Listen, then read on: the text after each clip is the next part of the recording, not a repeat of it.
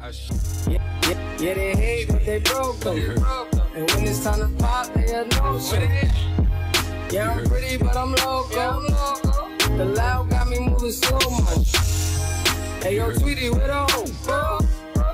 Hey, yo, Keys, with a that other. So that's impressive, how much I'm messing with my feelings in my heart. Hey guys, welcome back to my channel. It's your girl TJ. It's your girl TJ. I'm super excited for today's video because it is a braided wig, a pre-braided wig. This is by Outre, okay? So 4x4 lace front wig. I did get her in the color 1. As you guys can see, it does say it's like a HD lace, but we're just gonna hop right into the video because like I'm super excited to see what it is about. Alright guys, so this is what the unit looks like straight out of the packaging. As you guys can see, we're gonna go ahead and rip this hair knot right on off so we can actually see what she is given. I love the length, okay? The length and the way that the braids are constructed, they are nice and neat. Not one braid is bigger than the other. Everything is symmetrical. I love it, okay? It is bomb. So this is the inside of the wig. This is the full construction. It comes with 3 combs in total, 2 on the side, 1 at the nape, and it does give us an elastic band.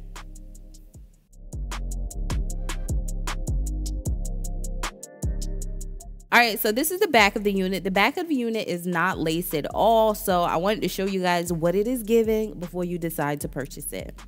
So I'm putting it on for the first time. Y'all excuse my busted braids, okay? If you see a lump in the back of my head, it's because the way my braid is sitting in the back. So I apologize in advance, but this is what she's giving, okay? As you guys can see, the lace is transparent, but it has a tint to it. So, or white cast or shadow. So we definitely gonna have to go in and tint that. But this is what the back of the wig looks like on my head, okay? It is not bad at all, okay? I'm not mad at it. I'm not mad. So anyway, this is the hairline. Like I said, you just get, it's like a little closure. You got a closure part with edges, okay? That's what it's giving. It's not full lace all the way around, just in the center. All right, guys, so first we're gonna go ahead and tint the lace. Like I said before, it is an HD lace, but it has like a white cast to it. So I'm just using my Ebin Lace tint spray to blend it in with my forehead. And then I'm just gonna seal it in with some hairspray. So boom, we about to put her back on so you can see the difference between the last 2 clips. And she looks 10 times better. I'm not gonna lie, she looks good, okay? But what I don't like is like the parts. They just look non-existent. So we're gonna work on it and we're gonna fix it. And I'm gonna show you guys how I do that.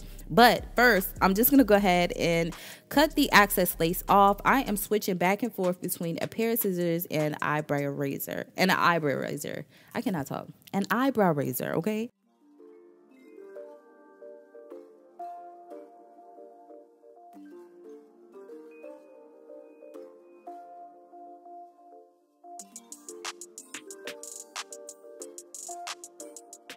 So this is what it looks like. What am I saying?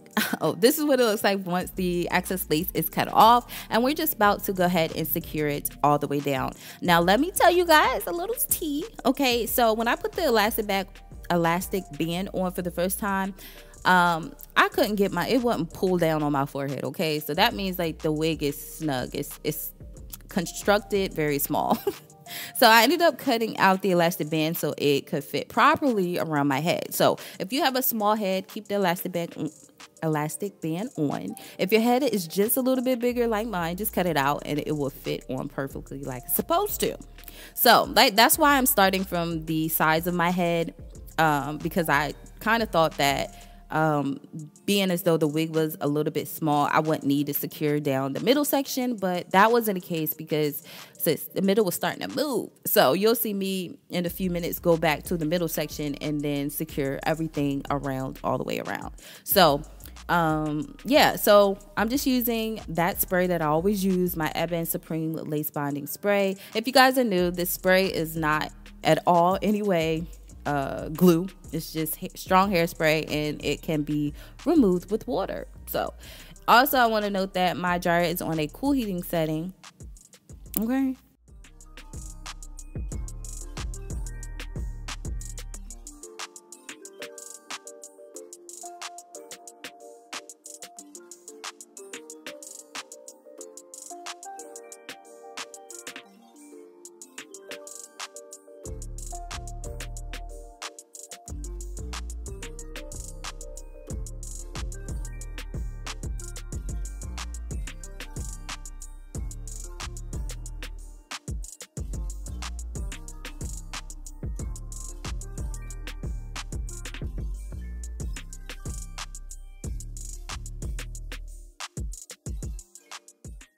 All right, so now I'm just taking my elastic band and we're going to go ahead and melt. I'm just going to be 100% transparent with you guys right now, okay? Okay. So when you put your head down, y'all, I just was like, what in the world is that? That does not look pleasing at all. It doesn't look decent, but who's still going to wear the wig? I am. And I still wore the wig. So I just wanted to be honest, y'all. If y'all bring your head down, it looks a little weird, okay? So anyway, like I said, the part got lost when I put the tint spray on. So now I'm just going in with the concealer just to define the part. And the concealer is lighter than the ebony spray that I sprayed on, just so you can see the part, because we don't want it looking how it was looking before. It was giving scary vibes. It was scaring me, okay?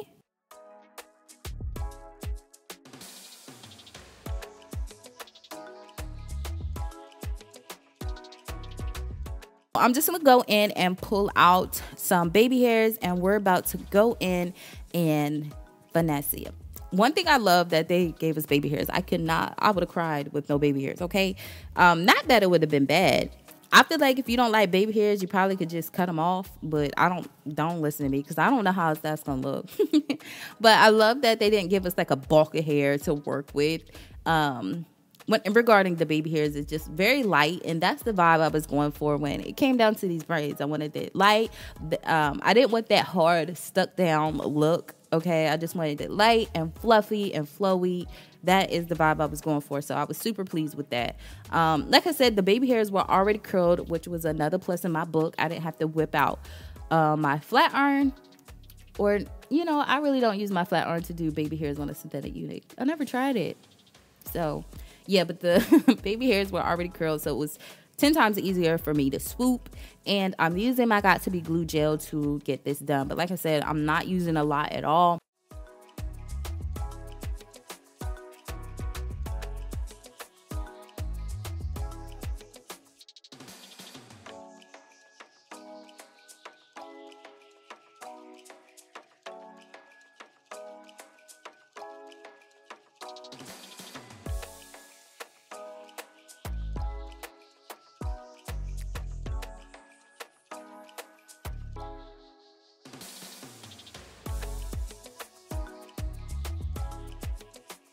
I'm just going to give you guys the pros and cons, in my opinion, about this wig. So, like I said, I love the braids. Whoever did these braids are skills. The braiding skills are A1. I am obsessed, okay?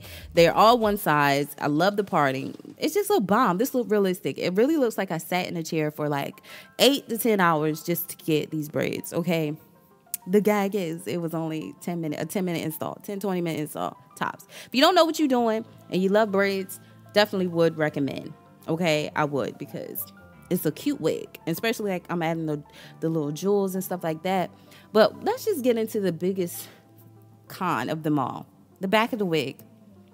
Outre, I don't know what to tell you, but why? Why'd y'all do that? Okay? Like I said, it's not bad. Just don't be bending down, okay? And this is what it looks like to the side. Okay? Like I said, it's not bad at all. I'm not mad at it, but Outre could have just did a little bit better when it came down to, you know, hiding those little puffy space. Now, it wouldn't stop me from wearing it because I still wear it. I still got compliments, and hey, but I feel like if you bending your head all the way down, and why would you be doing that? I don't know. But anyway, if you're not doing that, I feel like this wig would be bomb.com. Like I said, I did show you guys the back of the wig, so it's not bad at all. So let me know what you guys thought. Everything will be listed down in the description section below. I hope you guys enjoyed. And until my next one, your girl will see you later. Bye, guys.